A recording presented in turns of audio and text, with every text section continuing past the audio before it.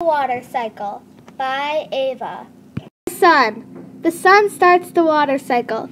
The heat of the sun changes liquid into water vapor. The ocean is where most water evaporation from the sun takes place. 97% of Earth's water is ocean water. Evaporation is when water starts to rise up and turns into water vapor. It is seen as fog, clouds, and dew. Condensation is when water vapor turns back into liquid water. Your mirror has condensation after you take a shower.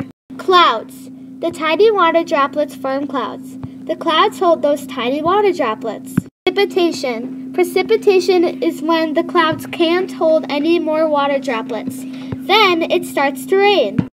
Rain, sleet, hail, or snow. The precipitation does not always have to be rain. It could be rain, hail, sleet, or snow. Land. When it rains, the water falls on the land. The land then soaks up the water and waters our plants. River. The river takes the runoff rain and puts it in the ocean. The water cycle never ends. The water cycle never ends as long as the sun is shining. The sun is still taking water vapor out of the sky. The end. I hope you learned a lot. Bye. Here's your bibliography.